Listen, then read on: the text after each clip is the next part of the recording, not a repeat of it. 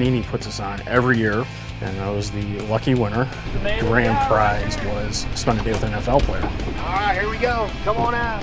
Terrance, I want you to meet Tom, Evan, and Pam. Pleasure to meet you. Nice to meet you. Player of the day winner. Hi. What's up? How you doing? It's nice to meet you. Nice to meet you Can you too. give him a high five?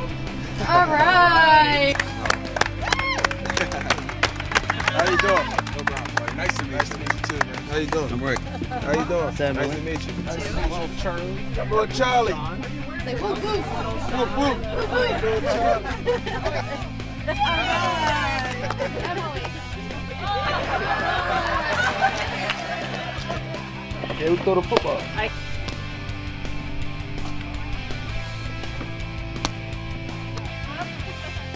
One of the coolest things, he made everybody touch the ball. I thought that was funny. So everybody had to catch a pass from him. So to see that engagement.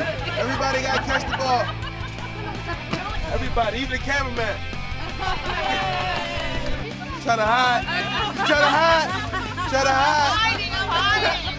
Come on. It was really enjoyable to see my family actually being able to interact with Terrance and ask personable questions, football questions, and his responses were fantastic.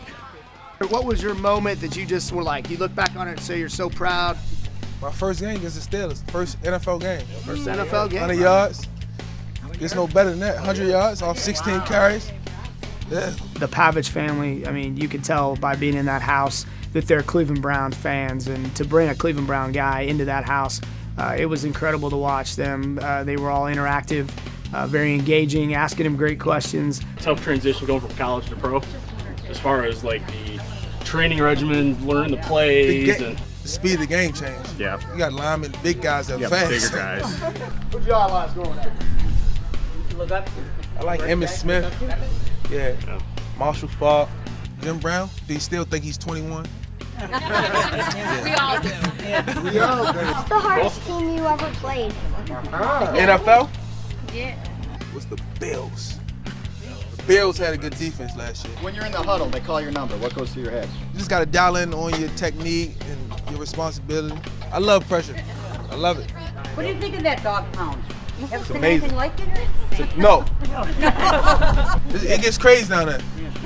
The one thing about Cleveland fans are when you're good, they love you. And when you're bad, they love you. But they let you know. They let you know what's up. Yeah. They definitely let you know what's up. They definitely let you know. We'll be rooting for you. I appreciate it. You like playing 1 o'clock or 4 o'clock games more? I like playing night games. 4 o'clock. Give you a little Like bit more 4 is time. better. 1 o'clock, it's like right in the middle of the day. Yeah, as soon as you wake up, man, it's time to go. Home game like 8:30. You got to be at the facility by 11. You're going to get fined if you're late. You don't want to get fined. You don't want that. Nice. Here's another one. What was your first reaction, first time you seen your card? I'm excited. Then they kept coming in. Packs of cards. Thousands of cards. What kind of cards? Panini. Yeah! Panini cards. Nice. Yeah, I like this one. I like this picture. I like all of them. Y'all make some good cards, man. Yeah.